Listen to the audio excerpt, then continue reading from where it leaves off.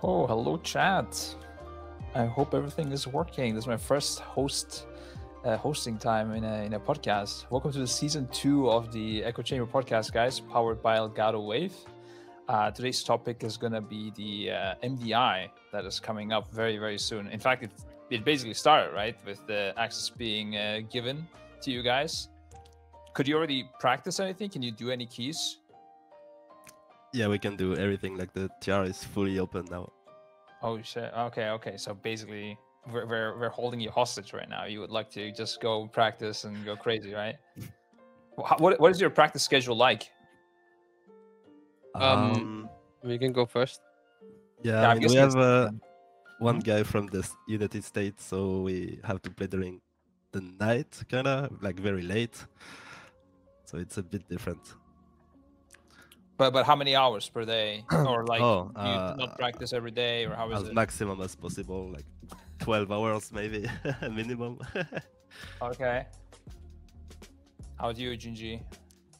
We are usually like starting at 12 to 1, and then we end up till around midnight. That's usually when we end in terms of gameplay. And then of course we got scheduled breaks in between, a lunch break and a dinner break.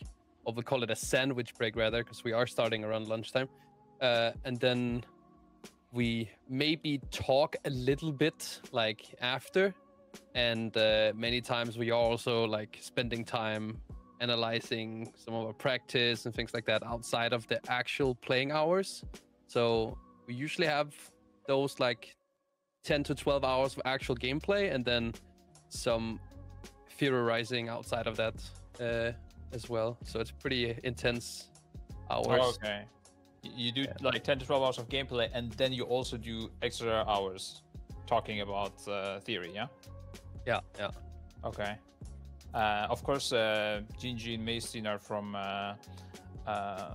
Echo and mandatory, but Fraggo will also be for the first time. Is it the first time, Fraggo? Yeah, first time doing MDI or trying it out a bit, I guess. What's your team's name? I don't even know. Monkey Business, I guess. Someone came up. That's a kind of like easy name. I don't know. Just YOLOing it. Okay, so how ham are you guys going? Yeah, the plans are a little bit open right now. I think the plan is to not go too hard, try out MDI a little bit, do some decent times maybe on the keys, see how it is, Not as hard as this big dogs here. Yeah, but I mean, don't you still have a schedule like 4 hours per day, or is it just full YOLO whenever you're around? It's kind of full YOLO. I'm imagining it's going to be around like 4 to 6 hours, maybe a day. We'll practice a little bit here and there, and yeah. Okay. And is the goal to make it into the season finals, or is it just getting into the cups? Is there like a set goal that you guys have? No real goals, at least not that I know of. It's like we still need to have a little bit of a discussion about it. But for now, the goal is just to kind of see it and feel it out and, see where it goes. Get the feeling of MDI. Yeah, maybe we could pop the graphic as well that explains how the MDI works for the audience, so that we have an idea. So yeah, as you see, guys, we start with the time trials, right? And anyone can sign up for this. Like, there's no limit, guys, right? All right, yeah. Anyone can sign up. Yeah, you can sign up as soon as you have 5 people. Go for it if you want to sign up. And the top 16 teams from these time trials, they will go to the cup stages, and they will be split into 2 teams, Group A and Group B. And you can also win up to, well, not up to, there's a prize pool of 30K. I'm not sure how it's distributed. Guessing the first team gets a big chunk. Is it always half in prize pools? I don't even know. Is the first team giving half? It used to be, but now the winning team is taking a less percentage of the total prize pool of the winnings. I guess they had to do that since we won too many in a row. I don't know. Wow, shots already fired. And from these team groups, 4 teams will advance to the global finals. So 8 teams total will be in the finals, and they'll be competing up for the 200K prize pool. And there, the winner team gets how much, Inji? I bet you know that. I mean, they have for this one they reduced it a little bit because they added an extra one for season 4.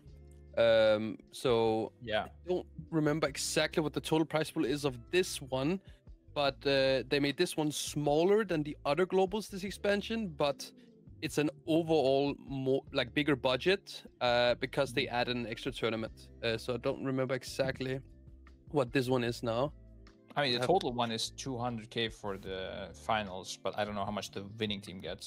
But I guess you're saying you don't play to get money; you're doing it for the win, for the victory, yeah? Yeah, MDI and is the competitive part of it that drives our team mainly. I mean, sure, there's a couple people, and of course the money is nice. Don't get me wrong, it's part of it, but the competition is the main reason why we do it. Yeah, I understand. It has to, I think, right? Because the money isn't that insane for the amount of hours you put in. I remember back in the days, you guys, I think it got a bit better, but back in the days, you guys were complaining that there is so much time to practice and that it wasn't really worth it. Really, you were just doing EFA. EFA was crazy. EFA. Because it was 3 to 4 cups, and then it was accumulated points of all of those 3 to 4 cups, and it was region based. So like it went from EU cups, then it was NA plus Asia cups, and then it rotated like that for the beginning seasons. Each region had 3 cups, and then they increased it so it was 4 cups. So you had 1 week practice, 1 week cup, and literally 3 weeks. So it was 6 weeks of like MDI grinding, and then you got like the accumulated points, which then made you qualify to the global finals, which you then had like those 2 weeks of practice time into the weekend of gaming. So you probably committed like around 2 months to the MDI seasons back then in BFA. And the global finals earnings were nice, but if you took all of the time that you had to do in the cups where the earnings weren't that much, the time that you spent preparing was just too high, right? Especially if you didn't win. Imagine you commit super hard and then you get a bad placement in the globals. Then the hourly rate is not high, right? That was the main issue. But now it's way less. You do a qualifier, 1 cup, and then it's global. So it's way better now. Was that a factor for you, for example, Fraggo or Maystine getting into it? Because Gigi was playing it back then as well. He didn't care. I don't know if Maystine was. Were you Maystine? No, I started in Shadowland, like the first season, really.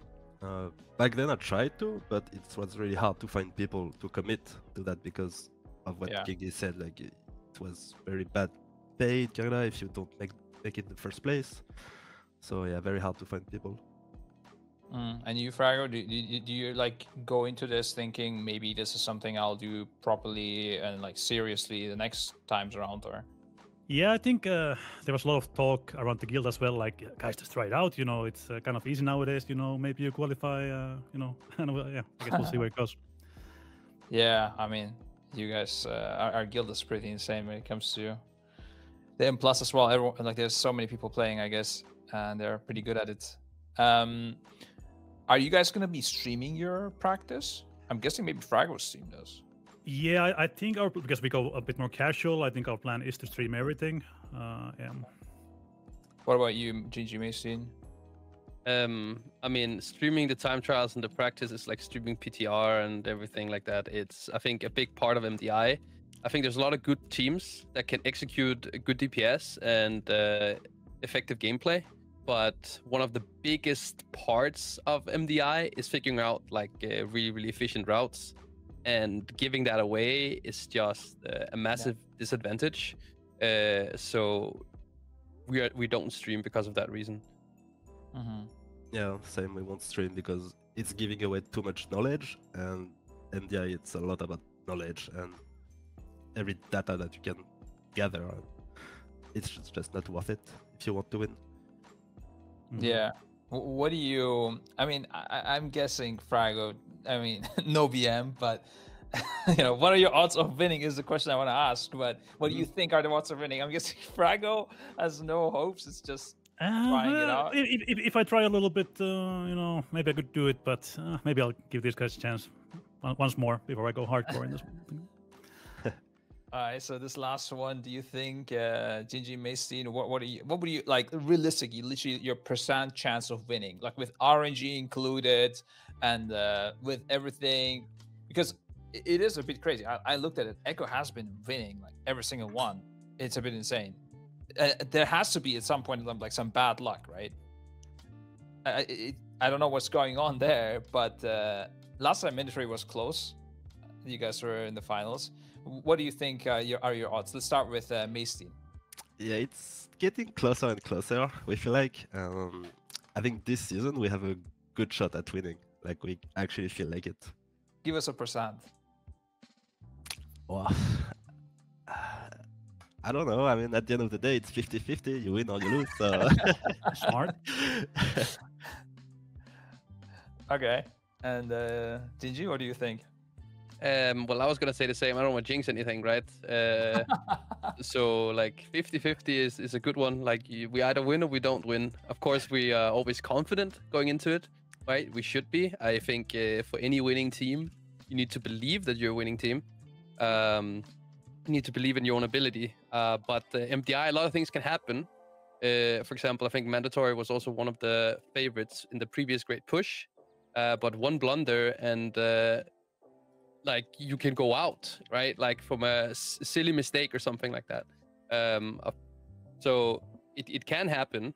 So you just need to play consistent and do practice as much as you can, and then just pray that you don't fuck something stupid up, right? So yeah. Yeah, I think like you talk about routing being very important for MDI. I think especially the last one, I feel like other teams have caught up a little bit maybe on the routing department. I feel like that's where you guys like shined beforehand, that you had like these 6 strats and routes, and that's how Echo like won every MDI. But I feel like lately maybe especially Mandatory has like caught up a bit, and maybe they have better routes in some dungeons, right? Yeah, I think it's unrealistic for us to expect to have the best routes in every dungeon. But I would like to say that over the course of the weekend of Globals, if we see that another team have certain strategies or a certain route that we feel like is better, or they're doing the cooldown timings in a way that we feel like it's more efficient, then we're really quick to adapt to those changes, and you might see like a different route towards the third day of the cup than what you saw in the first day. And I think having the ability or having majority of your maps being one of the best leaves you room to adjust and improve some of the ones that you might feel like you're a little bit behind on, but because you have done a really good job on the other ones, you have the time to do that. So I think that makes a big difference. Yeah, of course. If you're outplayed on every front, it's hard to adjust to everything. But if it's just 1 or 2 adjustments you need to do, of course it's easier. Do you hold any strats? Like you have some big thing and you're like, let's just not do it and risk potentially losing a game? Yeah, many times. We did that in the grand finals last MDI season as well in Halls of Valor. We were saving a snap check when it mattered, and we won that series as well because of it, I think. And it was also important for us to make the other team feel like they had the better dungeon. And I think they went in with the, like, in that game thinking that they had that. And that's always a nice feeling when you know you have something that they don't expect coming. And that's what we, of course, try to do sometimes. But you don't want to lose a series because you're holding on to something. So we're usually saving it for, like, the really good teams, right? And we try to pick up on some information like, okay, so we've seen them do this series already. So we kind of know what they have. And then we can choose whether or not we want to hold it or send it. Sometimes we need to send it, of course. Do you ever decide that mid-game? Like somebody looks at it, oh, we're there actually ahead. You know, if it's a later thing, just, okay, we're going to, start go project A. We're going to albatross, Do you ever do that? Yeah, Savo was our 6th man and he said hold it in one series. Oh, okay. What about you, Macy? Did you guys ever hold stuff as well? We had the same snap strat in halls, but sadly we didn't do it. because it was bolstering, if I remember correctly. We sometimes lost the BR and we couldn't activate the RP of the mini bosses, so we said, nah, it's too risky. But we definitely have some strats that we keep until it's needed to win the map, the series. Yeah, I think having that 6-man saying hold it is actually very good. Yeah. Yeah. I didn't know you had it. Do you guys have a 6-man at all? Nope. Okay. No, sir. I think it would be. I mean, I don't think you have to be a genius to figure out if you're ahead or behind, right? So I think it might be a good investment to have someone. Or do you actually, without a 6-man, look at the stream while Usually playing? you have some downtime in some dungeon where we can just look at what the other team is doing, and then adjust if need to. Maybe play safer or maybe go big. What is the even like the stream delay and stuff? And what's the like? I guess there's no like, I don't know, bad manners policy or anything. Looking at other teams on the streams, it's like the standard thing that you do or what? Yeah, I think it's like 2 minutes something. 2-minute delay. Yeah, I don't remember exactly how much, but you always look kind of a bit. You just quickly look.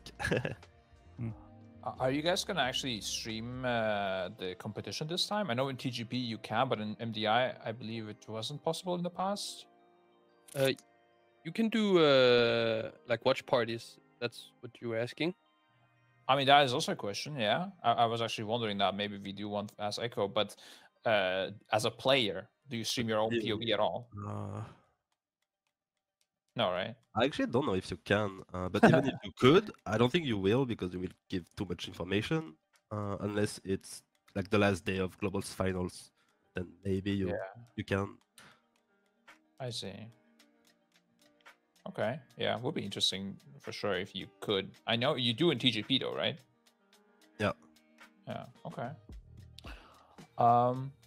Okay. Let's. I guess.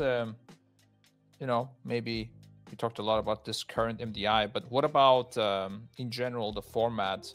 What do you think between the MDI and the TGP, or potentially a different version of this? Do you think these, you know, the way it is done right now is the best way? Do you have an idea how it could be better, or is there something that you don't like about it at all? Maybe also as a viewer, Fraggo, you have been perhaps watching them as well. What do you think? Yeah, I can't say I've been like a really hardcore watcher or like I guess, but from what I've seen, I think the last time they changed the MDI format quite a bit, and it was better than before, I think. But I guess traditionally I like the TGP, the Great Push format more. It was just like more interesting to me. Even like not having played high keys myself, which I now have, I like the Great Push format more. It was like just more interesting, like a weekend of people just pushing, a little time limit there. But yeah, I actually can't even remember how the MDA was last time, but it felt better than before. I think it was pretty much the same format. Was it? Yeah. Usually I like MDI format more, like doing some best of threes. I feel like it's better. Like Great Push, maybe too much.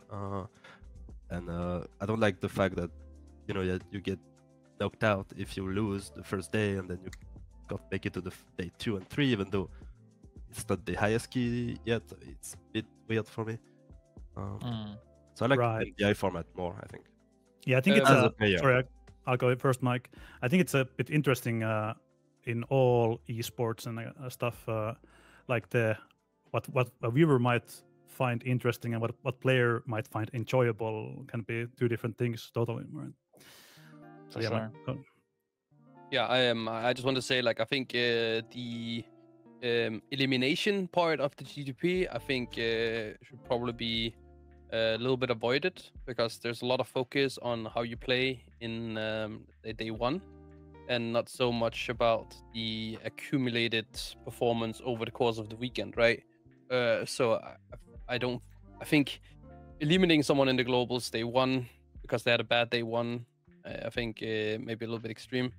I would say that even though it's extreme hours that you're playing like intensively for like 5 hours over 3 days, it feels more calm to play the TGP, whereas MDI series kind of gets your heart going, like, you know, the heart starts beating faster. That's the kind of like vibes you get in MDI, because, you know, that now it's on, now is when it matters.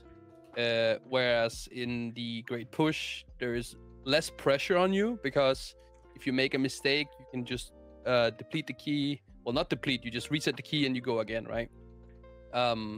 It's like it's the accumulated performance over the course of the full weekend, and not specifically your performance in like one series.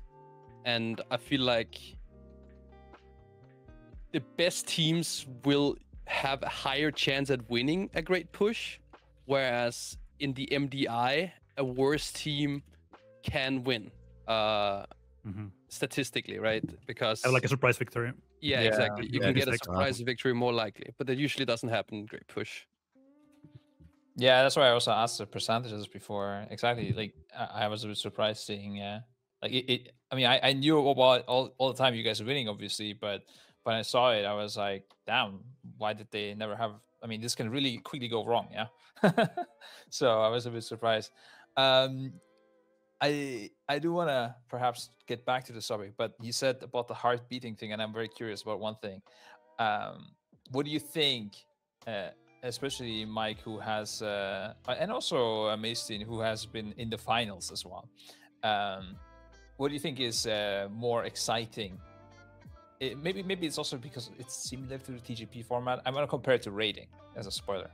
What do you think is more exciting, getting that war first or getting that victory in MDI or TGP? I mean, I have big nerd screams on both, but I think I would love to get a LAN tournament again in MDI, right? Because I gotta say, like, the peak win was on the BlizzCon stage. That's like when you really, really felt the vibes. That had like similar hype to like a World's First. You're surrounded by your teammates. You have a lot of people sitting there cheering on you, celebrating with you, and that makes the win feel like that much better. Whereas like when I win an MDI, of course I'm like super happy in the moment. But that winning feeling dissipates faster than it does during the race that was first, I would say. So if it was a LAN tournament on a big stage, I'd say it compares. Like, I think it feels just as good as like a race that was first win. But I'd say that when we're playing online at home, it feels good, but it doesn't compare to like being around the people and your teammates, I think. So yeah, for sure. Yeah. What do you I guess a little bit also altered the question. You can answer the previous one as well, Macy, but which one would you rather win? Let's say like that.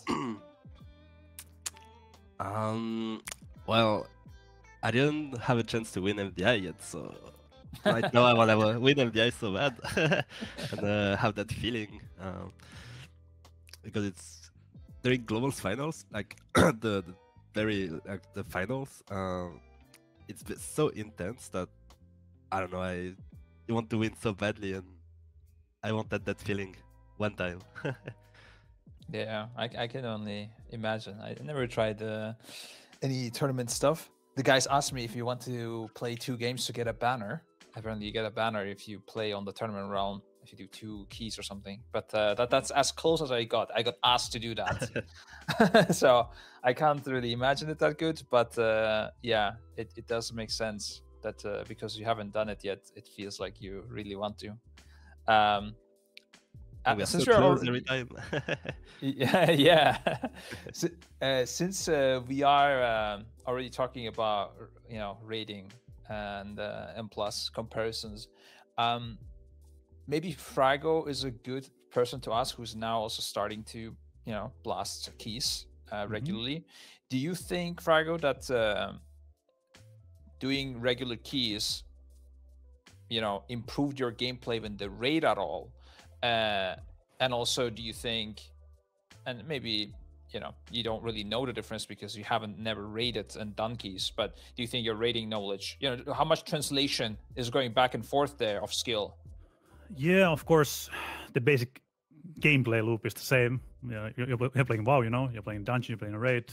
You do mechanics, of course, a bit simpler usually in M+. I think there's a bit different, I guess, things that you need to focus on in M+. It's a lot of stops and interrupts are things that go wrong, unlike in raiding, where it's usually just people failing mechanics. I think a lot of the outside of gameplay attributes are very good in M+ as well. Like if you're in a high key pushing team or MDI team, I imagine like being a good communicator, bringing good vibes, having good personality, whatever. It's as important as I think as in raiding. But gameplay wise, yeah, there's a little bit of carryover, but it's quite different, I would say, as well. What do you guys think? Yeah, I would say like the fact that you're spending so much time like analyzing your own gameplay, looking for improvements. I think it applies to your own self-improvement in the raid as well, because you start like implementing all of these things, doing progress. Also playing closely with a team, the communication becomes better, and also, and by that I mean you figure out how to communicate properly when you know what is the right thing to say at the right time. When are you saying too much? Like when do you need to escalate things, for example, or acknowledging your own mistakes and things like that. You know, just like Fraggo said, just being a good teammate and with good vibes, I think is important if you want to play with a team for a long time, because there's going to be friction and everyone kind of just wants the same thing, and sometimes you clash when it comes to ideas and whatnot. And I think all of those aspects are like really, really crucial, and I think they help in every part of the game. And Maystine, you were mostly an M+ player, right? Before you joined Echo. I remember that you were the feral pumper. That's how we recruited you. I don't even know what guild you played in, honestly, before. Did you play I raiding? wasn't playing Fraggo too much in M+. I was usually playing, I think, Unkin most of the time. But so you want to know which guild I play with before? Yeah, which guild did you play in? And also, do you think your raiding skills and M+ skills translates? But you don't really, if you agree with everything you just, you can just say, yeah, whatever, I don't have anything to add. I mean, I agree that communication is important, and you can learn better in M+ because there are only 5 people, and sometimes it's easier to speak. But yeah, the gameplay is kind of different because you need to focus more on stops and actually surviving one shot most of the time, mainly on bosses. I guess it helps during raid, especially for the race toward first, where you can actually get one shot. You need to manage defensives pretty good. And so guild, I was playing in a friendly guild, but still tryharding. Like I think we did top 200. That was not too great, but still trying to clear every time. And then I joined the best French guild, so Impact. We did like top 10, top 15. And I learned a lot there, for sure. Okay, so we didn't just randomly playing recruit you every day. Okay. Yeah, that makes sense. Comparing again raiding to M+, the practice that goes into it. I know a lot of the audience does not necessarily know how much. I mean, I feel like M+ practice, everyone kind of understands what you're doing. Race to first practice is a bit more messy, and it's a lot of meetings, a lot of communication that needs to happen, a lot less gameplay because it's just an hour of a boss that we get. Okay, there's also the normal weekends, I guess, but again, in those weekends we're just mostly talking, we're not really playing that much. What do you enjoy in terms of the preparation? Which scene do you enjoy more? I would guess it's the M+ scene, but I don't know. What do you think? I think M+ because you get to play more. You still think a lot about stuff and VOD review a lot. Sometimes you just, for the full day, you just look at stuff and you analyze every pool. Yeah, just M+, I think, because you get to play more. Race to Warfare, you can't play every time the boss, like you have limited time, so. I would go with. Everyone agrees. Yeah, Or... Yeah, I'd say the same. It is, of course, there's a lot of theory, but it's like you weave in more gameplay as you're talking, and it's less long hours of talks for potential strategies or the way that this boss potentially works, like, or things that we need to test. Can you immune this? Can you do that? Like, can you bait this? Can you do, all of these like things that you need to do to figure out like a raid boss, which are necessary, but less enjoyable to do. They're kind of like removed in the MDI. Mm-hmm. And Fraggo, what do you think? Yeah, I mean, we haven't really. I guess I did the high key pushing, and we, I guess, kind of practice. It's kind of like an ongoing thing of practicing and just trying to push the keys. Actually, I think raiding still in general, I just enjoy more, just as a gameplay format, I suppose. I don't know how the practice would differ though. Also farm raiding, or just are you comparing progress raiding compared to M+, or also farm raids? Do you enjoy farm raids more than pushing high keys, for example? Yeah, it's close. It's close. I just like enjoy raiding so much. Yeah, for high keys, it's more like a free flow, and it's like ongoing process, I think, and maybe a bit less pressure for me, of course, right now than like practicing for progress, because it's high stakes. But yeah, I don't know. Super different for me.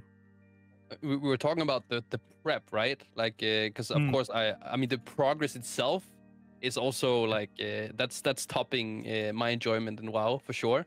Yeah. Like actually playing progression, but it was more the preparation process. Yeah, the prep before a raid versus the prep before an MDI.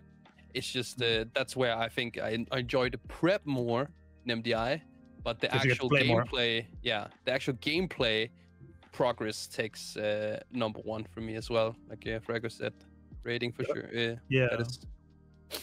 I was wondering about that. Like, I think with raiding and the first race, a lot of the enjoyment at the winning moment comes from also like relief, right? You put so many hours into this and so much preparation, and it's kind of a mix of relief and just like pride of doing something impressive.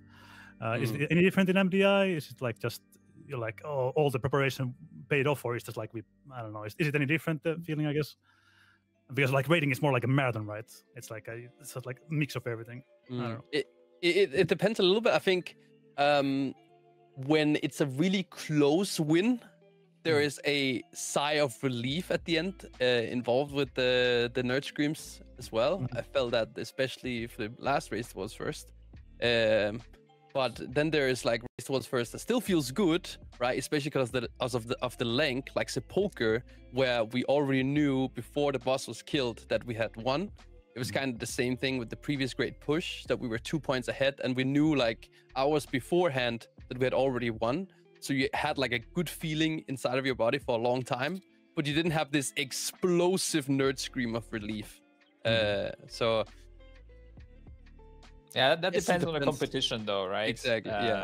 If the competition is good, I'm guessing you have that in both things. And last time the competition in Race to First was good, I think it's hard to top that one.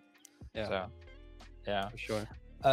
Okay, I will make you make a really rough decision. This is the last question about raiding versus plus. If you and this can't be used against you in the officer court, especially I think because we had a talk with Maystine about this not like a bit recently. If you had to quit one, would you pick M+ to quit or the Race to War first, including everything, right? Farm, prep, the whole thing. That's a rough one to choose. I mean, if I had to consider everything and the situation that I'm in right now, I could do the raid progress and I could like be a streamer. I could stream high keys and things like that.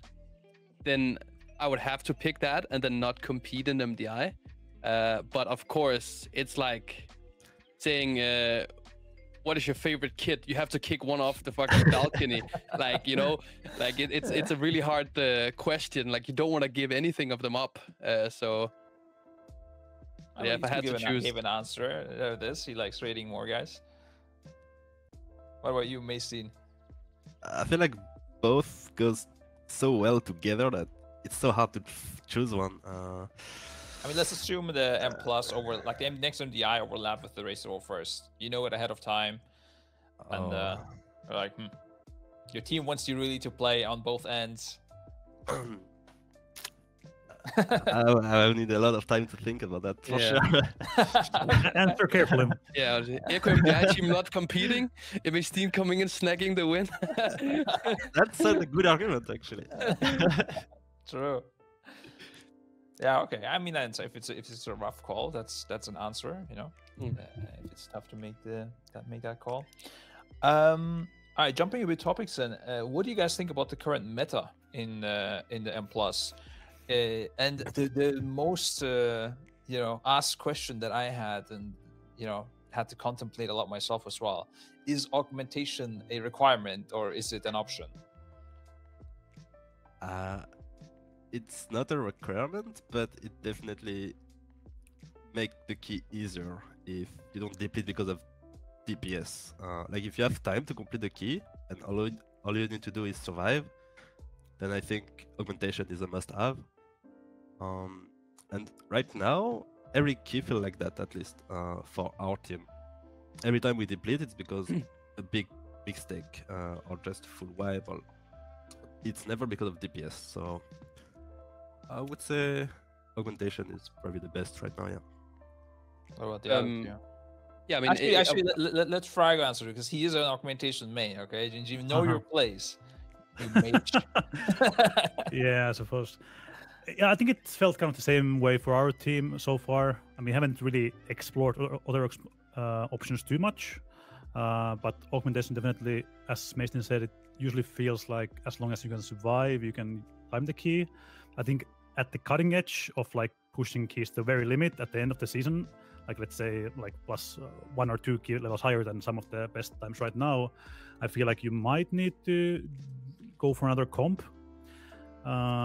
But yeah, it's going to be a big puzzle, of course, how you survive this one-shots without augmentation sometimes. It's just a quick thing. Is that also for Fortified or just Tyrannical you're thinking of? I mean, if you push Fortified high enough, it's going to be the same as Tyrannical, of course, right? Sure. It will become a problem in the end. Mm-hmm. What about, I guess go on, Gingy, yeah. Sorry. No. I mean, the question is for high keys, right? In this case, because I think augmentation brings a lot. It has crazy good utility. There's no doubt about that. If augmentation is like competitive as another DPS that you would bring in instead, it always has a place. The thing is that they've nerfed it so much now that you are sacrificing output to gain more survivability. But the current situation high keys now is that people haven't reached like cap where they're losing a key or not timing it because of output. So augmentation just brings too much good stuff, right? But in the MDI, it's a different case. The key levels are not high enough, so you don't need the augmentation. So you can definitely play something else. The meta is not set in stone now, by the way. That's a good thing. There's way more class representation nowadays.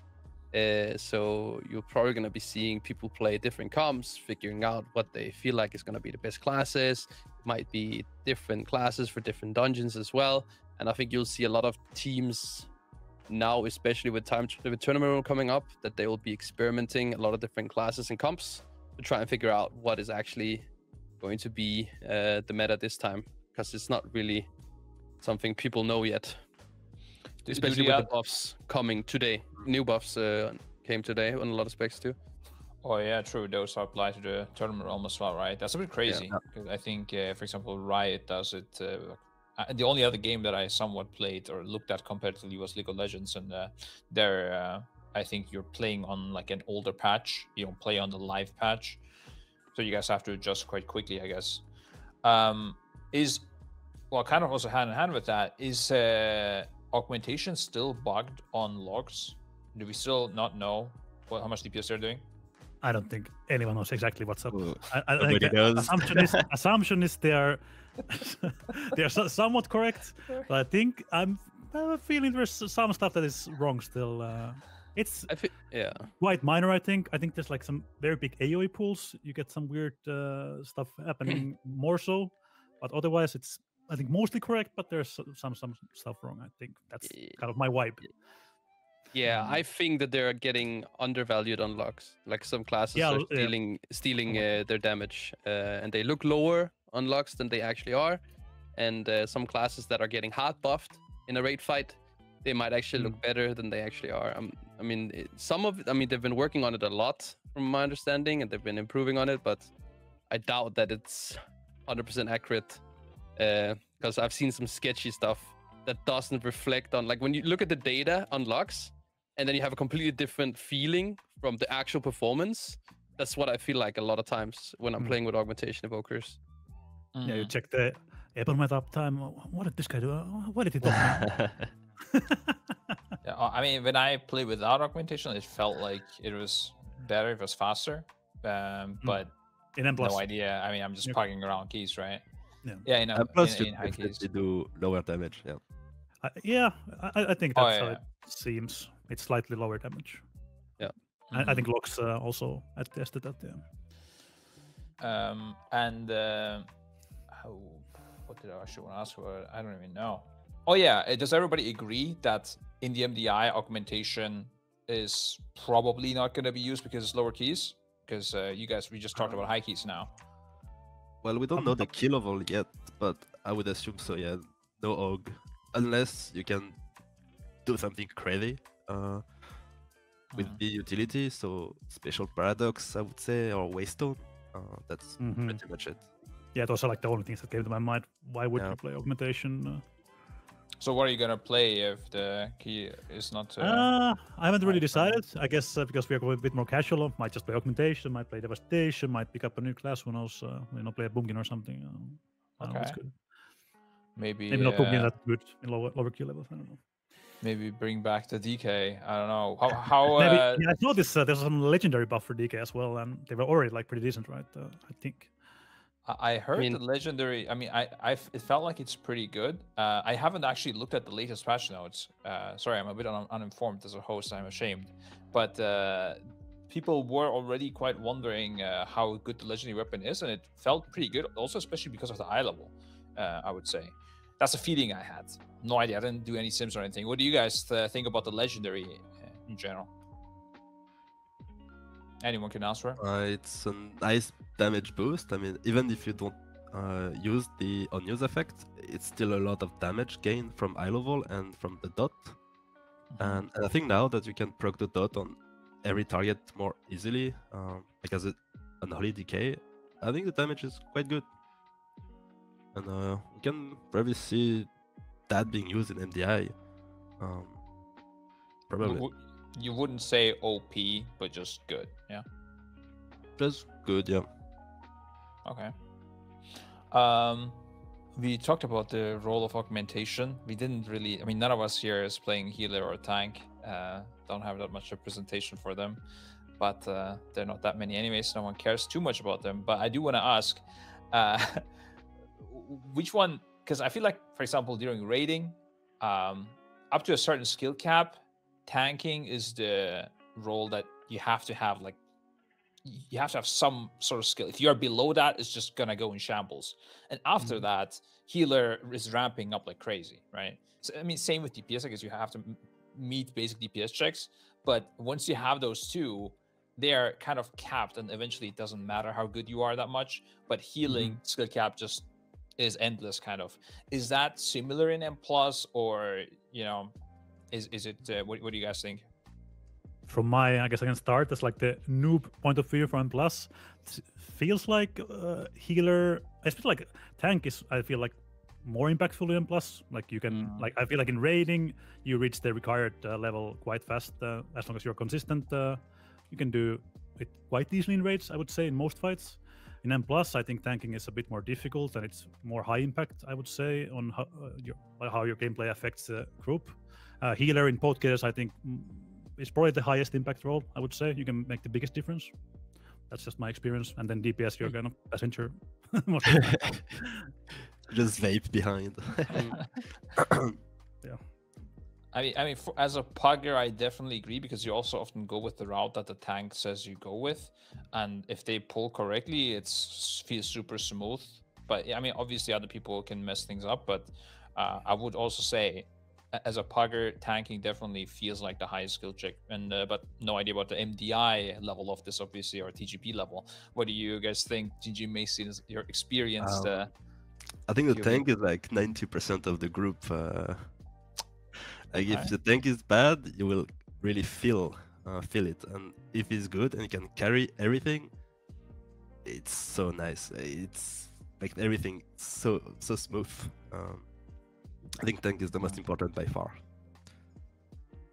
Did you agree, or do you think mage is the most important? No, I do think that the tank has the most impact. You will definitely notice a big difference between a good and a bad tank, from like very like minor things as well.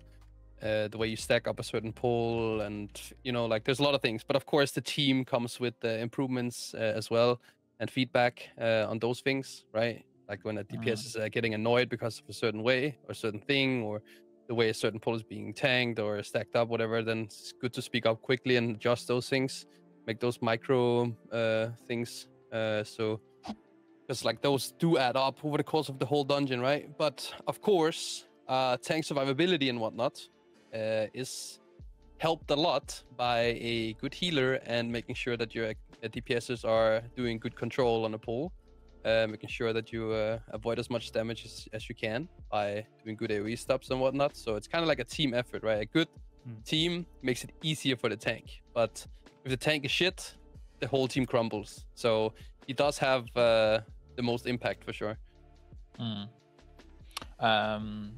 Who is, by the way, tanking for you guys, Maystine and Fraggo? For us, it's Skylark. It was, I think, since Shadowland, like Shadowland, so a long time. And do you have any new members in mandatory for this? I mean, I know of certain things, but I don't know if that's very public. They're not public. It's public. So we got the Stove as our placement for RX. So Stove, who is also from Echo. So it's a nice addition to the team. The traitor. Joining the enemy forces. And Fraggo, I guess it's Andy, right? Yeah, we have Andy tanking. It's been a good job, doing a good job so far. Hope it continues. Yeah. Andy has he has experience in the. Yeah, I think he has done MDI as well before, and a lot of high keys and stuff. He's quite an experienced M+ player, I think. And who's in the full setup? Because you guys are a fully fresh team. Yeah, I mean it's just our high key team. We're playing with Tanner, Speed, and Wildy, and me, of course. So some meta players and echo players mixed kind of. Sounds good. Well, you know, best of luck. Continuing on the current meta, I don't know if, as a player, when I play it, like I really rarely care about these things. When it comes to rating as well, like I enjoy, for example, most bosses. I just enjoy them. I don't know. People ask me, "What's your favorite boss?" Pretty much all. Like usually, yeah.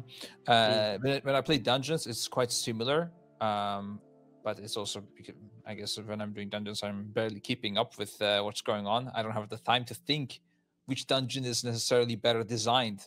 How is it for you guys? Do you have like a dungeon where you're like, oh man, this is such a tilt to practice. No one likes this thing. I wish it was gone. I guess I can start. I mean, just from high keys and stuff. I feel like probably every player is gonna have favorites, and just objectively, I think some dungeons play better than others. For some reason, I don't know, our team does good in like both of the Dawn of the Infinite dungeons. So I like initially actually like when they came out and stuff, I never really played the mega dungeons and I didn't really like the dungeons, but nowadays I feel like those are quite nice. Maybe Everbloom, Wakefest don't feel as nice for some reason for me. I think for MDI it's probably going to be different as well, because there's going to be like in some dungeons you can do a lot of different stuff with routes, and some dungeons are more scripted, but you can't really do some cool things. So I imagine it's going to be different, right?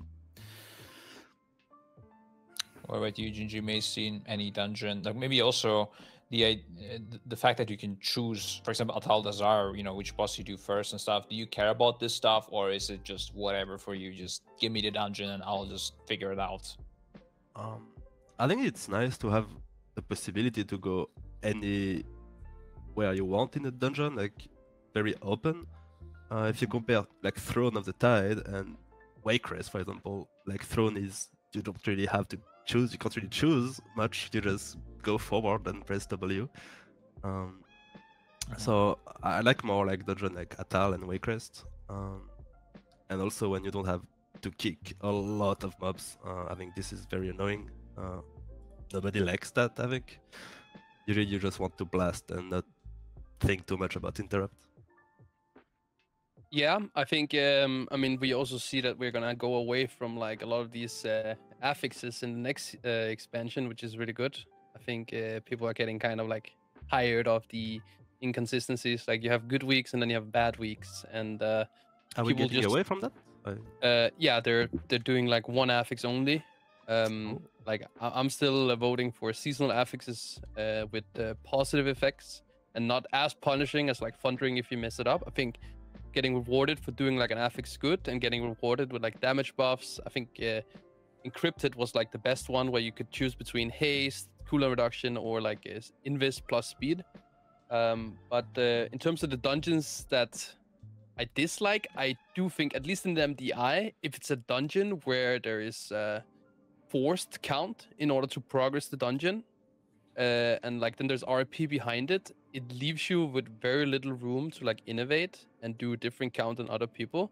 So I'm in the same boat as like Maystine. I think open spaces where you have options, I think is generally more enjoyable than, let's say, a King's Rest or like a Dawn, where you are locked behind killing certain mini bosses and trash around the bosses to trigger them and things like that. It just, you're gonna see people run the same strategies, and it's gonna be about execution rather than strat, and it just limits you a little bit in terms of what you can come up with. But you do have so like how it works in MDI is that you have 5 maps, and then each team they blind pick one map that they don't want. So if you feel like you're weak in a certain dungeons, or if you just simply dislike that dungeon, or maybe you look at your bracket and you only get that dungeon potentially once, if you go into third series against that specific team, you can remove that one to remove practice time from that specific dungeon, which gives you more time to practice other keys.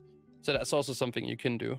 Yeah, usually you can remove one dungeon every time, almost. It feels like that. Yeah. Unless you go lower bracket day one, which is not good. Wait, so if you have a better rank, you will like avoid a dungeon completely, or what? Did I understand that right? Sorry. Just the way the bracket works, you can avoid at least one dungeon, like practice time, completely, because you won't be able to play it, because unless you lose and you go a different way. Okay, yeah, I get it like now. into the lower bracket. Yeah, I see. I think with the affixes a little bit interesting. I think what Mike mentioned, like I guess next expansion they go only with one affix and stuff. I also agree, by the way, that the seasonal affix with encrypted, what it's called? Encrypted. Yeah, that's really cool to at least a viewer to watch. But definitely for dungeons, I feel like affixes are not the best way to introduce difficulty, and usually it feels quite tedious as well. Personally, I would like enjoy it a lot more if they introduce difficulty by making them like boss mechanics more difficult or something like that, right? I don't know if you have any opinions on this. Yeah, I think Afflicted and Incorporeal are both very annoying to play. Like, it's not even hard, it's just annoying to play. There's like, more things to juggle. Big difficulty. Yeah, is there any affix that you think is like, this is really good, we should have more of these? Or maybe affixes just shouldn't exist.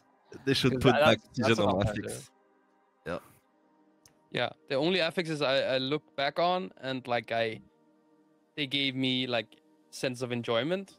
They were all seasonal affixes. I don't think anyone likes bursting. I mean, bursting is like, okay, you had a Shadow Priest and you played Dwarf. Okay, it's the most enjoyable affix because you don't play the affix, right? Like that's literally the only reason why people enjoy like a bursting volcanic week, because it's the least impactful week where you don't have to think about anything really, right? Like so less affixes is definitely more fun. So seasonal affixes can give you, instead of a negative affix, it will give you some kind of improvement, right? Like a damage buff or sprint buff, or like even Awakened was cool. Okay, you can kill this mob, and then you can, because you go into a different dimension, and then where you kill the mob, and portal opens, and then you can do certain skips that way. Like, you know, it kind of made people innovate. And these kind of affixes, I think, are really, really enjoyable. Even Reaping was fine. I mean, it was just a lot of mob spawning, and then you just did more damage, right? The damage numbers are higher, more AoE, and people kind of like this thing. So yeah, I think the only issue with this is that it's the same thing every week, and I'm guessing the idea is that they want it to be feeling different every week, slightly different. My solution, you know, from playing very little, would be, I just don't want to play the really bad affixes. If it's a minor thing, I don't really care about it that much. Like, even bursting is not that bad. But Sanguine, man, especially if you have a pug tank and it's the first day of the week, they are not warmed up yet. I'm just sitting there, the mobs are just healing. I just see the timer going down. It just feels so bad. There's nothing that feels worse. With bursting, you can play around it. You know, I don't mind those things, but I don't think we're gonna get around it. There will be affixes, I think, because Blizzard just wants it to be different. So, yeah, but you said there will be only one affix next time. They already said it. Yeah, they said that in the BlizzCon. But I mean, I don't think necessarily the affixes are the main problem. It's the fluctuation in difficulty that are the problem. Yeah, like if you can only do a certain key in a certain week, that's when it becomes bad. Because, like you said, bowstring is one of them, and certain dungeons that's just really, really annoying to deal with. And you have Sanguine as well, which slows you down more than any other affix, even after getting nerfed so many times. Afflicted is just like really annoying, having to perma dispel. Raging is also bad. A lot of dungeons. Yeah, Raging. I mean, since you have an augmentation evoker, it's a little bit easier to deal with, right? Because of the AoE stuff. But there is just a lot of affixes that are just not fun. And when you go from 1 week doing a key, no problem, and then the next week you get this affix that just counters you completely, or you have to do a different route than you used to. Now you have to do a bowstring route or like some other bullshit, and it's just that's where I think it's not enjoyable. How do you guys feel about I think like in Vagrest Manor, it's like the only place almost where you have some RNG on like each week, right, where the witches spawn. I don't know if like the mobs would it be like nice if like weekly maybe the mobs, like you had like different setups with the trash mobs and stuff, maybe some stuff like that they could experiment with. Could be nice. I mean, I wouldn't like it, but I don't know. A lot more learning, and it's like always a new learning experience, I guess, each week. Yeah, I don't know. Yeah, the RNG is really bad. It also depends which we have, like the Runeweaver or the other one. Yeah, they're very different, like. Yeah, so for sure. I think I agree regarding the affixes, at least with Gingy. If it was equally balanced, it wouldn't be a problem. But the thing is also, how do you even equally balance that? It will.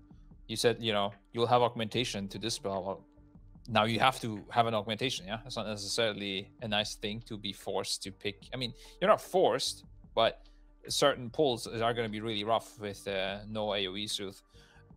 I think, and also depending on the skill level of the people, certain affixes will feel a lot harder as well. Like a Sanguine with a bad tank feels a lot worse than another affix, you know, at a lower skill level versus one with a good tank. So I think it's really rough to do it. But yeah, let's hope somebody comes with a great idea for the next expansion, or just keep it the same and don't rotate it. I don't mind that personally. You said before, you know, strategy versus execution. You want it to be more open because, you know, strategy comes more into play versus just executing it, which is more just raw skill. I want to, you know, go more in depth on that. How much do you think, you know, the experience of planning things out and knowing how to M+ kind of matters versus raw skill. For example, if an equally skilled let's assume, we all know Fraggo is a lot better, but let's assume Fraggo was equal skill to Gingy and he went into M+. How long would he, and assume the team is the same people, 5 Gingis versus 5 Fraggos, whatever, right? How long do you think he would need to catch up to you, who has years of experience in M+? Or how much better would he have to be? Can he even realistically catch up, do you think? I think it depends a little, but I think it's easier to join a team that has some experience and then adapting. Similar to like what Clicks did with us, right? Like he had some experience playing MDIs with like Dr. J and stuff like that. Then he came into our team, and then he kind of adapted our principles and our knowledge like really, really quickly. But starting from scratch, not having anyone to feed off and actually having to apply those things and learn them yourself, it takes a little bit longer. But I think if you're a good player and you go in and you join a good team, let's say Fraggo joined like a good team that has MDI experience, I think like after like 1 full season of playing, and then I think he would pick up on like many things, right? And then he would probably have caught up and he would do really, really well in the next one. Mm-hmm. Yeah, I I agree mean, on the... also asking for the viewers, just by the way, they are, a lot of them maybe want to start playing competitively, but they don't know if they can even, do it. So from their perspective, Fraggo represents that perfectly. So yeah, there we go. Go on with your thoughts, Fraggo. Yeah, I agree on the Mike point that like if you come into a team, like I came to a Haki team that they already know what's up, right? Tanner and they are calling a lot of stuff, and I came into like a set table already with their systems, so it was kind of easy to come into it. I got the grasp of things quite fast. Yeah, I feel like starting like to get into it, the most difficult thing is to find a team, like 4 other people who are similar mindset, good vibes, whatever, you mix well with them. I think that's the most difficult thing, because that's like the thing that probably prevented me from entering the M+ previously or earlier, because I didn't really look for one, but I just didn't have a team to play with. And aside from again, I want to shift the topic to how to become a good M+ player, kind of. What do you do, Fraggo especially, because the other ones, they already have a lot of practice, they might even have forgotten the steps they went through to get to the position they are at. What do you do to improve and learn all the tricks and how to play, let's say, at a really high level, aside from just playing the game? Because a lot of the audience is they're just playing keys with no direction. Well, there's some major things for sure. From what when I started, I had to figure out, like, of course, I have some basic understanding of the dungeons from our race prep, like doing M+. Like, I know what the bosses kind of do and stuff, but I think just learning the dungeons really well, like knowing what all the trash mobs exactly do. Do you need to be in melee of this? Like, how are the different abilities baited and stuff? There's like a lot of stuff to learn in every dungeon. So I imagine it's like every season a new thing for the even more experienced guys. They have to learn a lot. Apart from just learn the dungeons, I guess having a good UI is important, as it is in raiding. Well, it depends a bit if you're like calling stops or not, like interrupt stops. Whoever is calling them needs to have a good, overview of them. That's important, of course. Yeah, dungeon learning, UI. Or that's the most important thing. How do you, for example, handle kicks and stops? You said somebody calling. Is that a requirement? Can you do a different system, you think? That would be better? I'm not a big bug player. I don't know how. I think there's some auto marking stuff, and people just kind of have their own marks and stop and interrupt. Of course, in like very high, I imagine in MDI and stuff, it has to be very coordinated because the stops are limited and there's some super difficult pulls. I imagine you have to be like very precise with them. Yeah, with the interrupts, it's kind of, I think it's kind of hard without calling, like having a caller. For us, it's usually like a little bit different people depending on how busy they are. in a certain pool, they might be going to stops and interrupts. What about you guys, Gingy, Mason? How do you guys handle kicks and stops? It's very different between MDI and high keys, because high keys you need to like do it on the fly kinda. You have some script at some point, but MDI, everything is scripted and you don't really call kicks. Like we know usually what we kick before the pool, and then when everything is stacked together, we have a VDH doing everything else, right? But in high keys, I feel like you have to have someone calling kicks and stops, always like on the fly. That's how we do it, at least. I mean, I agree. It's nice to have like a coordinator, but it's also nice to have certain things pre-assigned, right? Like otherwise you need to be shotgun calling, and whenever you run into the situation where you as a shot caller feels like you have to look at too many things, if you have to control individual kicks, you have to control AoE silences, and then while a mob is silenced, there's another mechanic that goes through silence that also needs to get disrupted by a stun or a roar or something like that. And now you're looking at like 3 different things while you still have to play your character and to do good damage. Like that's when you start getting overwhelmed, right? So there's a balance to it, and sometimes you split the jobs. You have like 2 shot callers calling 2 different things, or sometimes it's like just pre-assigned. There's also some people that like to use WeakAuras for certain things. But I do agree that in MDI, it's less calling, honestly. Whereas in high keys, it's more calling, because you go into a pull, you do a big pull, you have a lot of pre-assignments, you have like a set of AoE stops that you need to do, and with Vengeance Demon Hunter being so good, they can do majority of it. You don't really have to think too much as a DPS player, and then because it's a low key, you go in, you pop cooldowns, and the pull is over like a lot quicker than in a high key, right? Where in a high key, you actually need to start rotating between stuff because the pull lasts so long.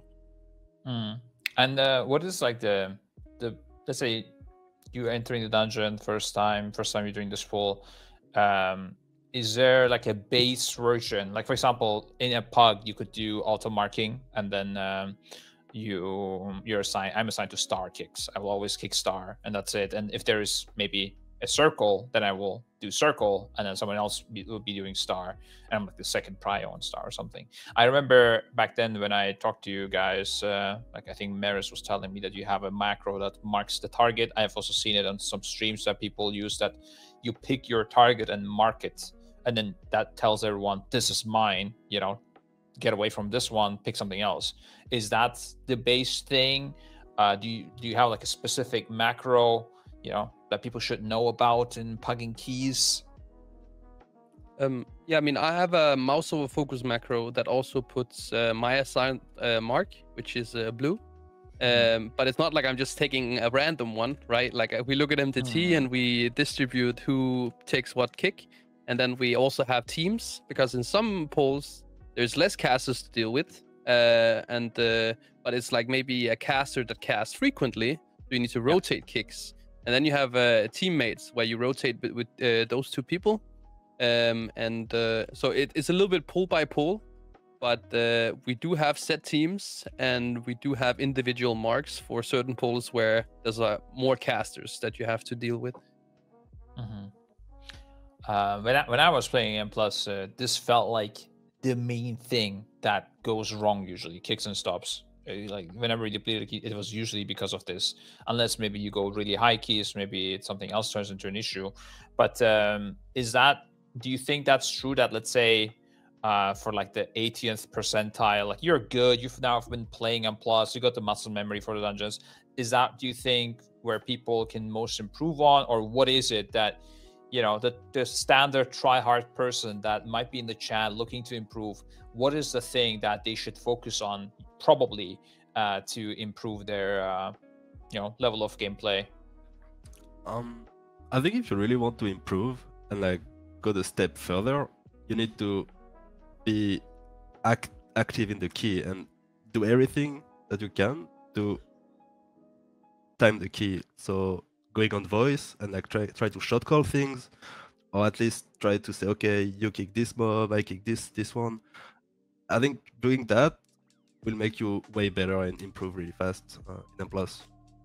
Yeah, I mean, I agree. If you are the person to take initiative and to be the person that like tries and helps the group, but of course, getting to that point where you can do that, you still have a process of getting to that point where you are a capable shot caller and a capable leader, and that's easier said than done. Getting to that point, like, right? it doesn't have to be perfect, but at least some very basic stuff. So like in Everbloom, making sure everything's stacked together, right? Like how many times I did a key where you have two casters outside casting blasting us. It's yes, I do think that even in pucks where you're not having voice comms, right? I think if you start actively focusing on control, focusing on stops, having a proper UI that tracks your teammates' things, you might not be able to have a perfect overview in the beginning. That's why it's probably a good idea to start off playing a class, not necessarily a meta class, but like the class you feel the most comfortable on, because I think that's the one you will be the best at shot calling on, and the one you'll have the most awareness on. And then you start adjusting your eyesight to look at these things. And as you get better and better, and as you play more and more, you will just get better at it, and it will become more natural. And then eventually you'll be good enough to the point where you can like shot call and lead a group. I think analyzing your own gameplay is also an important factor. Always record or live stream to YouTube privately or something like that, so you can always rewatch your gameplay. I think playing without that, you're just playing blind. I don't know how you can learn from like your key if you only have the memory of that moment, while there is like 30 other minutes of things happening in the key. Like, how are you going to learn from individual places in the key if you're not recording? That limits a lot of people too. Yeah, I agree a lot. I think it's same when I started raiding back again in Shadowlands, and now starting to do high keys in M+. It's kind of similar feeling that you definitely have to be super comfortable with your kind of own role first and your own rotation in whichever you do raiding or M+, and then it allows you to have way better like overview of what's actually happening outside of yourself.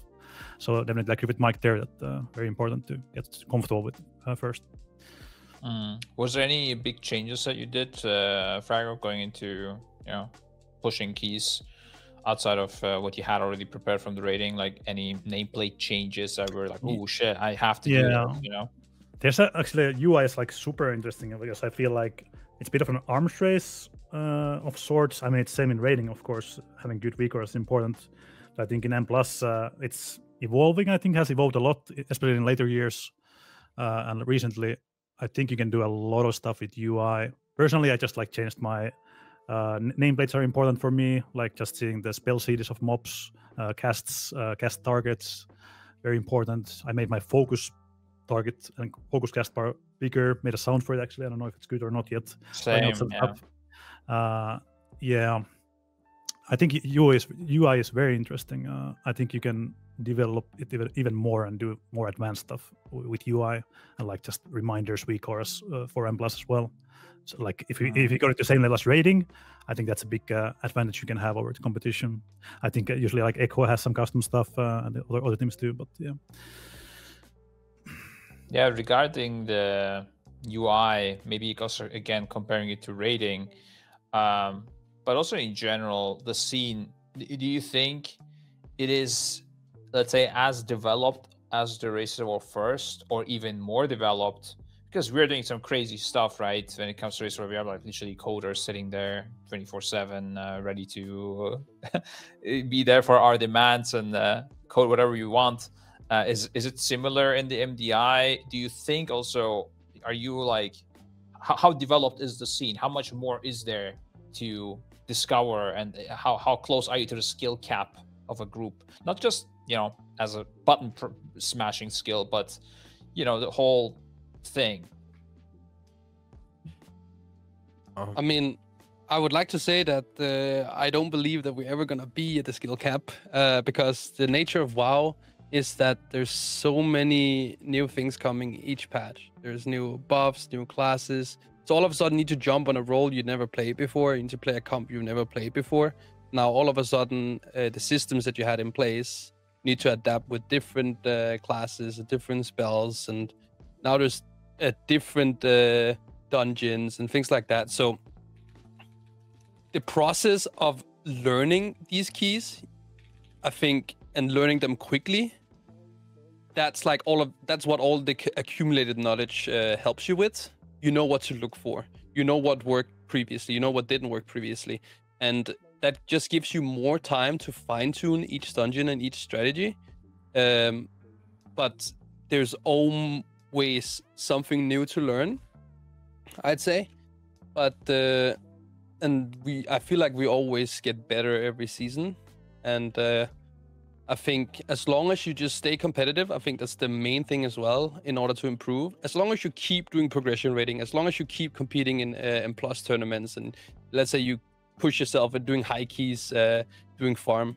I mean, as long as you're doing all of these things, I think that's the best thing you can do. Like, let's say, to improve as a player, it's just to do as much and challenge yourself as much as you can. How do you feel about the UI part? Let's say, I guess what Scribe maybe kind of maybe alluded to is the like maybe like outside help and like UI help. How do you feel about that in Embless, I guess? Yeah, so we tried two versions, right? We had back when Fraggo was on our team, we had Maris sitting on the outside as a 6th guy. So we've tried having like the outside person, and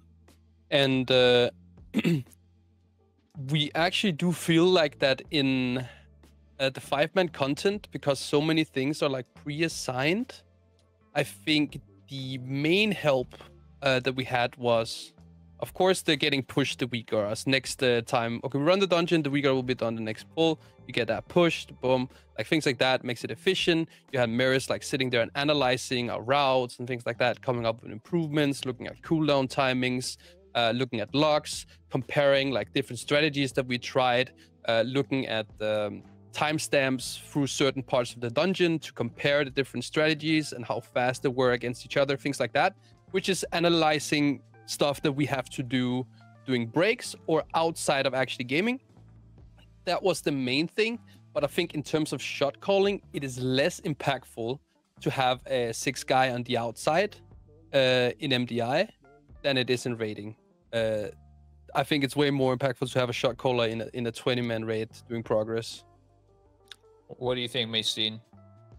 I think I want to talk about the UI part more, because I feel like it's very important, and not like some players don't put enough effort into it. I think nameplates, it's like the most important thing, like being able to recognize which mob is who and instantly put on focus, for example.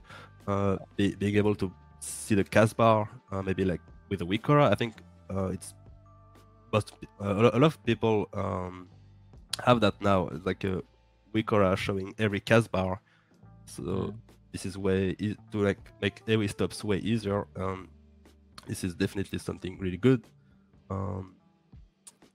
and obviously watching the VOD of your gameplay to make everything better. Like, let's say you want to see a cast more or something. Like, I think UI is so important, and people should put more focus on that.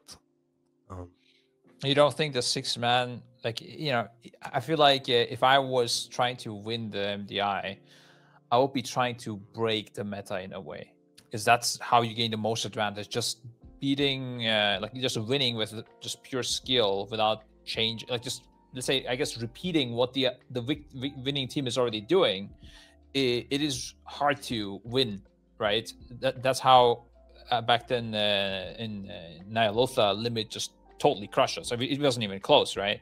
I think it's more efficient to have a 6-man, but just for practice, not during the actual match. Yeah, it doesn't have to be actually during the match. Yeah. I think it's about finding a person that you also trust, that can do a good job. I think it's easier said than done, and is willing to do it. In many cases, that person would probably be willing to do it if, let's say, he gets like either a big chunk of money or like you split the prize earnings with that guy. So that's also a sacrifice that some of the teams have to maybe do. in order to get like that person, and maybe for a lot of teams that hasn't been worth it. Like I said, that's what we did. At least we did split it in 6 back when we were 6 people, right? So yeah, no, of course. I think for me the biggest thing would be motivation. I'm guessing sitting there outside is not necessarily that much fun, but I also heard there are people who enjoy this type of you know, I don't know what you want to call it, job, gameplay. It's not really gameplay, but like a coach, kind of. Yeah. Like there are people who do enjoy that. I mean, I do enjoy it in raiding to a degree, but I would prefer playing in general. Like if there was, you know, if I was raid leading and playing, that was always more fun to me than sitting outside coaching. But do you have any? Do you think there's other ways? Whether you have ideas or not, do you think, and if you have ideas, you can say you do, you can go into them if you want to, but do you think there are ways to, like, unexplored areas of the meta, you know, that will get figured out in the future? Or do you think this is basically what it is, maybe the 6th guy, maybe the WeakAuras developer, and that's about it? I mean, I know what system we use in like race was first and progression and stuff like that, right? And what system we've been using in MDI. And I would lie if I said that there's not certain things and ideas that could be taken further than they currently are. But it's also the amount of resources and like how much you would have to do to make it work. And then in the end, is it really worth it? Like what's the gain versus the like resources and time you need to put in to actually like apply these things and stuff like that. So I would say that, and that's like the question, you know, like I think that there's certain things we do in the race was first that feels like they're giving very little in the MDI, and that's why probably haven't been using them. Personally, I feel like, as I said kind of before, I feel like UI, both in Raiding and Plus, it's kind of unsolved. It's not like optimized yet. I think UI, you can make it a lot better. Personally, I think, and what I've seen from other players, people even have worse UIs quite often actually. Like you can, I feel like you can make the decision making so easy for yourself. In theory, you can boil it down and have like you could probably make it like you have like a green and red light, and you do something if it's green or red, like if you just make advanced enough WeakAuras and stuff, right? So I think there's a lot of improvements that can be made on that. I'd like to add that one as well, and I think that's open communication. You know, like some teams, they are usually sometimes beating around the bush. They're like they're not as direct because they're afraid to hurt someone's feelings or whatever. And I think being direct is always important. Like sometimes you can notice that a certain player is like specifically worse at dealing with a certain mechanic, or specifically worse at like, oh, he usually misses his stop here, or he's bad at doing this specific knock on the sanguine wave. Like, okay, so why is he messing this up? And that's why it's good to analyze. So then we can just go and say, okay, let's look at this guy's POV. And then people can come with input as to, okay, so this is how I have it on my UI, and I have this, and it helps a lot. And then maybe that person can apply those parts of his UI as well. And then maybe it will get better, right? Like, so things like that, I think is also important. And I think it's really important to be able to take feedback without getting butthurt about it. I think one of the biggest things that hinders people from progressing is just having too big of an ego. And I think dropping the ego and just really just having willingness to learn and improve, because you might be like a really fucking good player, but there are still other players out there that might be better at you at like other things, and you can like learn from each other and make each other better. And I think that's like really important as a team. Yeah, I think just to add like like getting feedback from other players as well, I feel like it's like very hard to determine sometimes like on your UI if like you feel maybe outside of when you're not actually playing and you're reviewing your VOD or something, right? You feel like, okay, this looks okay, or you're doing some WeakAuras beforehand, this looks okay, but in actual gameplay it's like kind of hard to realize what are you actually looking at, right? And what makes you realize that stuff is happening and whatever, right? So feedback is definitely good to take. Yeah, it's hard to play with players who also can't take criticism or are not open for that. I definitely have experience with that. I can only imagine. Before going into a competition like this, I mean, maybe Fraggo can compare it to the Race to War first. Is there something you guys do, like, I don't know, meal prep type of thing? I can imagine with Gingy, or like fixing your sleep schedule weeks ahead or something. I don't know, some sort of routine that you always do. Anything? For me personally, of course, as we said, we are doing this more casually now, so I'm not going to do any preparation for this one, right? But what about the Race to War first, for example? Yeah, Race to World first usually for me, whenever like it's not even only Race to World first, but when I try to do something difficult, I try to eliminate all distractions. Maybe that's just my mind. Probably helps everyone. Just eliminate all distractions and just be able to focus on that thing. So to get real life stuff in order, you know, I don't know, clean your apartment, get, you know, figure out how you get food. Just so you can only focus on your mind on this one thing, right? Which is like within the race in my case, but yeah, I don't know if it's different for MDI. Yeah, we had a talk as well on the flight back. I'm not going to go into details, but you had mentioned that you don't like distractions. Yeah. Yeah, Gingy and Maystine, anything? I think the distraction part is important, right? Like you don't want to have like other things to worry about. So taking care of the things in real life ahead of time, like just small things. So you don't have like any outside distractions. There could be, you know, doing the grocery shopping ahead of time, you know, like making it as easy and convenient for you as possible. Maybe think about like your sleep, having a good sleep pattern that fits your team's practice hours, or the actual hours of where you need to play the tournament, so that you know that you wake up at a certain time and you get a little bit of warm up in. So you know that when you start playing the actual tournament, you're like kind of peaking. Right, you don't want to be just waking up, and you don't want to be falling asleep either. So you need to find that in between.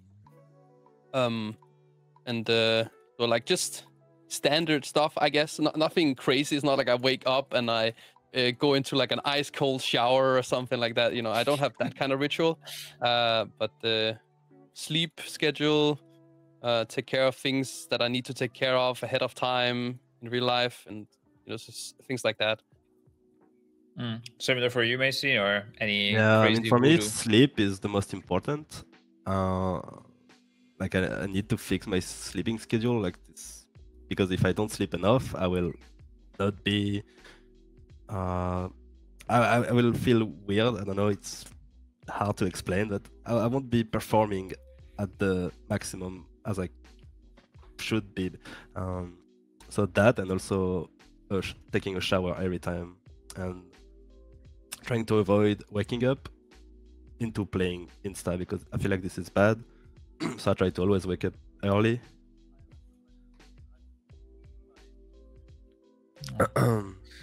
You don't have to. Oh, I guess you had to unmute Discord. Yeah, GG is having some connection problems, guys. He's sensing that the podcast is ending soon as well. He's trying to quit early. But what were you saying, Maystine? So having a good sleep schedule, and also waking up before playing, and not like go out of the bed and jump on the computer and stuff. How many hours? How many hours do you need sleep? It depends if we are like doing practice or actual tournament. I think to perform. Also during the race, I mean, you guys know my maybe a bit hot topic. You guys know my thoughts on sleep, but I mean, I guess we can touch on it quickly. It is quite important, and especially during these competitions that are longer, where you need a lot of practice.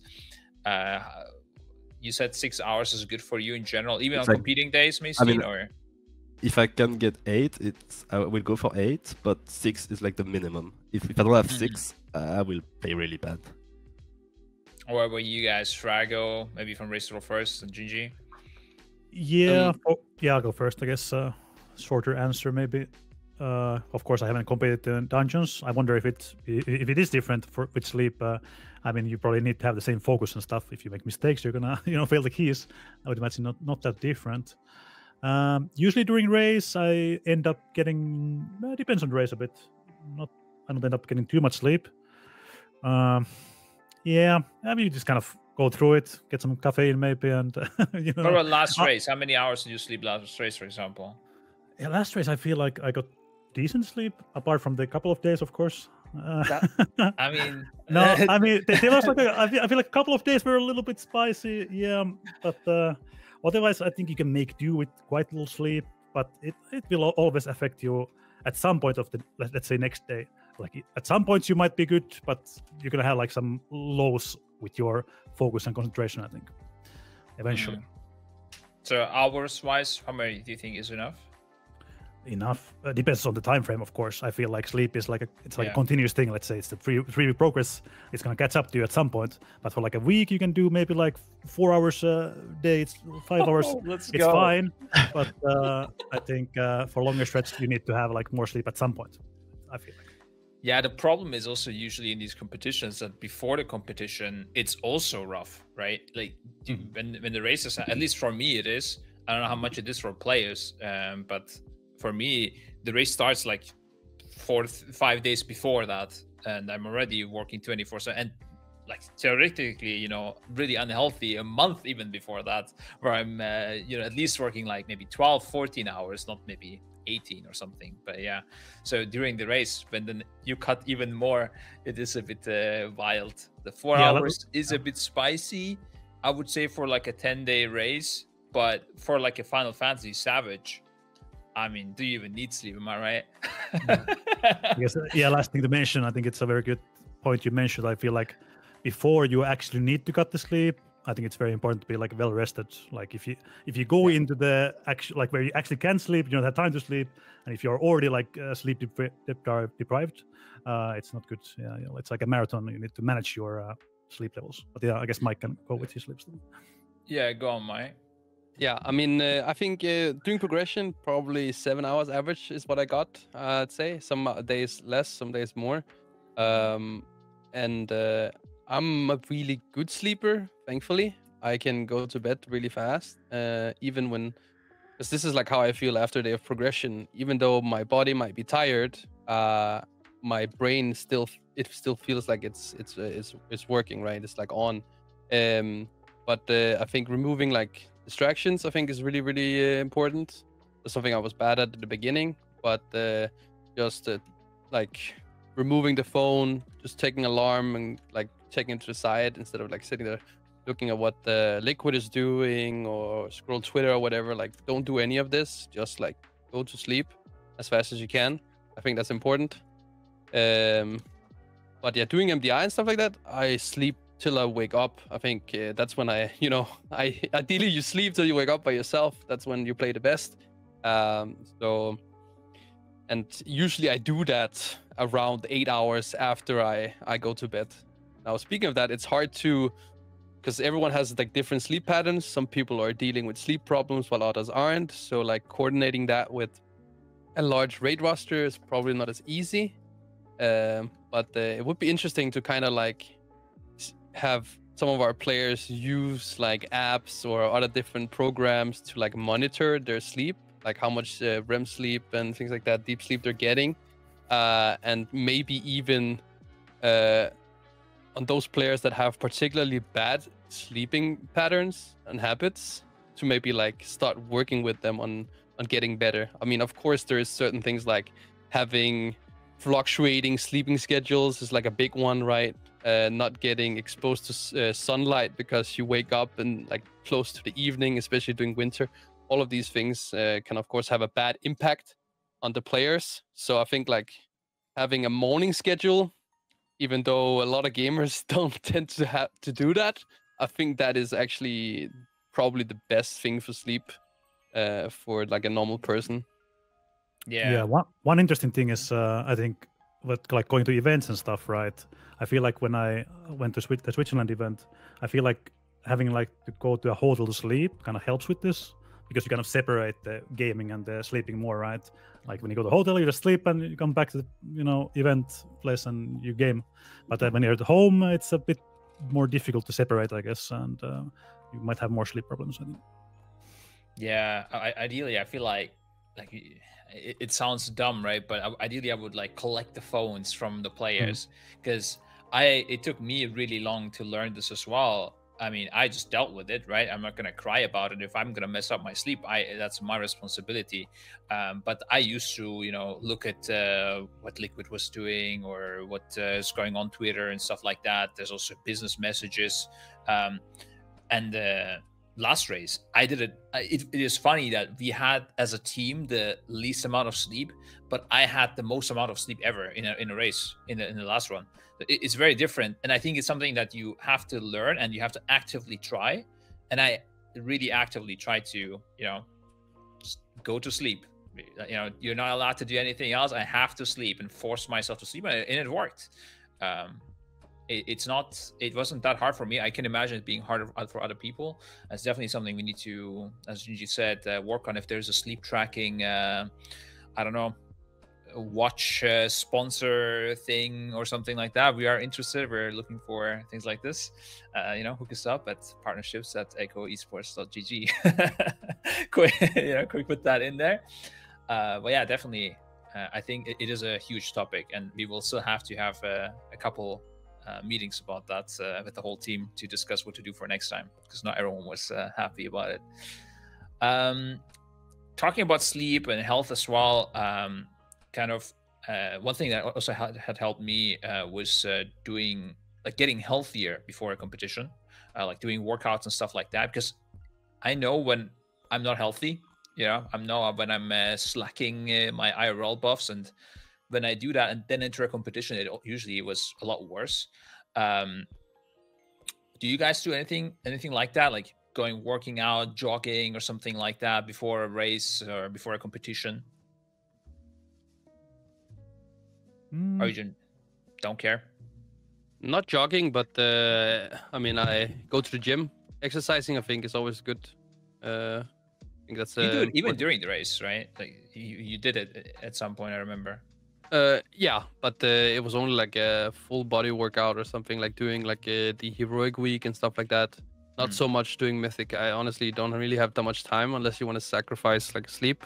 But doing like a split day or something like that, it was not too bad. I did one workout with Preach, I remember.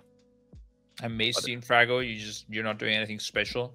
Yeah, I don't know, like morning walks, maybe a little bit, maybe some blood flow stuff, just very light, exercise with maybe like some resistance bands or something like that, bodyweight stuff. During or before competition? Even during, like very light stuff, like morning walks, some blood flow stuff, but nothing heavy. I don't really want to exhaust myself like physically. Usually during, I feel like I don't have time to do that kind of stuff, so I try to do it before. Like I don't go to the gym because I don't like that, but I try to do any exercise that I can. Recently, I go like to the swimming pool and swim for like 1 hour, just to sometimes help me wake up more. I try to go in the morning. It's like a routine, kind of, just to get in a better shape. Yeah. Not during the competition or like anything like that. Yeah. I don't think. I personally don't have the energy to do it during a competition, but I notice it helps a lot when you do it before, and then that buff carries you for a long time. If you're, but if you don't do anything, if you're already feeling bad and then you enter the competition, you run out of that buff eventually, and I don't know. There are some horrible days, man, that I went through, and I learned from those. So gotta definitely be somewhat healthy entering a competition. My kind of last question as well is, what do you think in general about your jobs and your work? Do you think like, hey, I will do this probably for a couple more years and then I'll retire? Or do you think I can keep going for long? Do you have any plans for the future that, you want to change something in life? A bit random. This wasn't, it's not necessarily about the MDI, but yeah, what do you think? Yeah, pretty deep question. I think to just put it out there. Like this, you know, maybe in the near future, maybe like the next 5 years. No. For me, it's actually not that difficult because I don't really care that much. I'm just like, as I said, I'm just focused on doing this as well as I can, like, you know, competing with Echo, and I kind of manage everything else on the side. Not a very ambitious man. I don't really have any big aspirations in life, I suppose. So I don't know. I kind of live in the moment, try to do the best I can, and go from there. Yeah, try to like do the best you can during the moment, and then you have some doors that open, and then you take them. I feel like you have a lot of opportunity to take in this industry, like the gaming. So I can see myself do that kind of stuff for a long time, at least. Always a way to do. is kind of already a streamer. I can see very easily you transition from, you know, I mean, you can still keep going for a long time. Don't get me wrong, Gingy. Yeah, you're not, you're not old yet. You're getting up there in the year. My guess would be that you transition to like a full influencer, right? Or maybe also with your coaching. Go on, tell your brand name.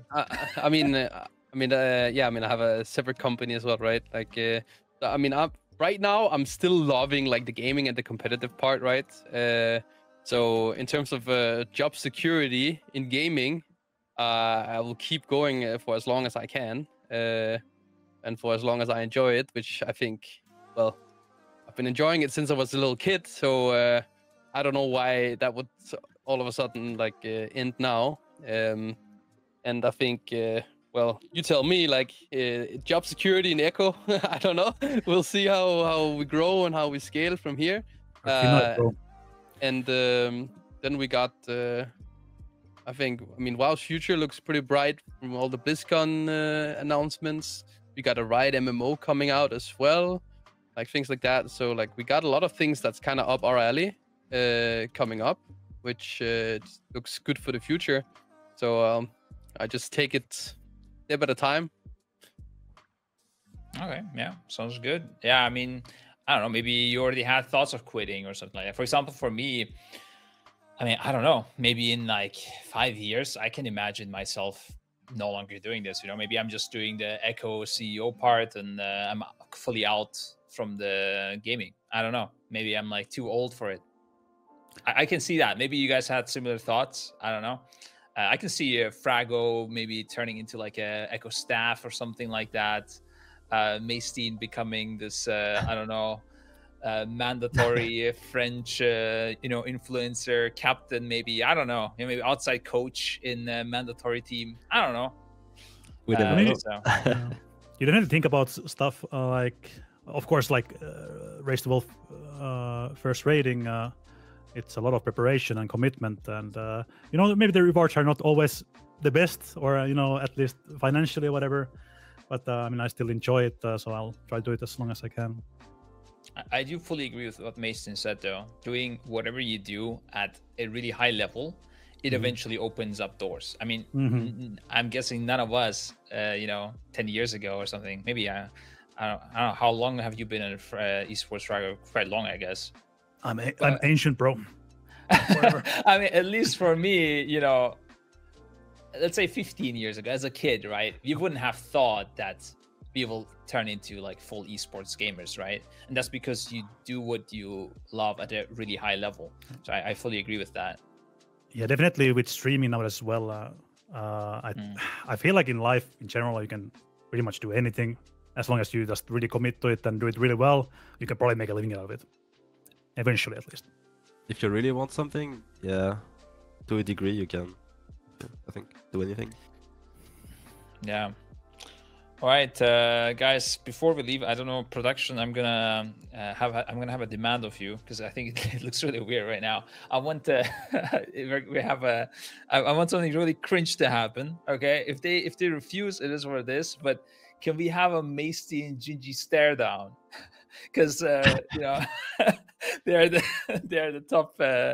top two teams going into this. From you the mean last, like a graphic or? No, I want Maystine and Gingy side by side staring at each other. Yep, hold. All right, they're on it, guys. Let's see. I'm turning on the stream to just look at this. This will be the cringiest thing you'll see in 2024. Put your game face on. It's gonna be real jank, but it's happening. Hold.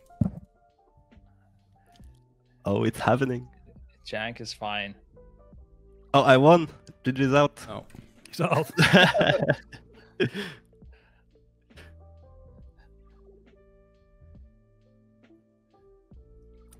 You really put When me are on we the ready? spot here, Scribe. Hey, it's fine like this, huh? Oh, wait, are they up and down? Like Macy's gonna stare up? You can do it if you want. Wait. Too sudden. It's fine. We're at the end. We're off the clock, guys. Oh. Is that better? Okay. Okay. Let's do it. Stare down. You have to stare at each other, yeah. No, stare to your left, I think, Gigi, and Macy to his No, right. the camera is good. The camera is Like good. this? I want to see both. Holy shit, Gigi's already in the zone. Gigi, wake up. I should... Okay, yo, what's up? Congratulations Your- for the most cringiest thing of the entirety of 2024 so far. Like this, you mean? Yeah. Exactly, yeah. Look, exactly. Now be serious. Nice. Cool. Okay, I think it's enough, guys. Maystine, he's real short. Don't worry, you got nothing to worry about. I see Modmore say they should be paid more. Okay, yeah, we're good, guys. I don't know if you can pull it back together. Yeah, trying. But, yeah. Cool. Well, that was it for today. Had to ruin the evening at the end, but yeah, there's two things. Of course, big thank you to Elgato Wave for sponsoring the podcast. The Elgato, the Elgato Chamber, the Echo Chamber. And also, there will be an AWC podcast coming up very soon. There it is. Oh, we have the info right there. With, I believe it's Raikou going to be hosting this one with Waz, Chan, and Lonter, the full team. Through Echo Chamber, but I'm sure there's a lot to discuss. I'm actually very curious about AWC myself. And yeah, Monday, Next Monday? at 7 p.m. guys. Yeah, in 5 days from now. Yeah, I hope you enjoy that one. And this is the end of this one. Thank you, Gingy, Fraggo, and Maystine for joining, and all the viewers, of course. Yep, thank you. Thank you. Goodbye, chat.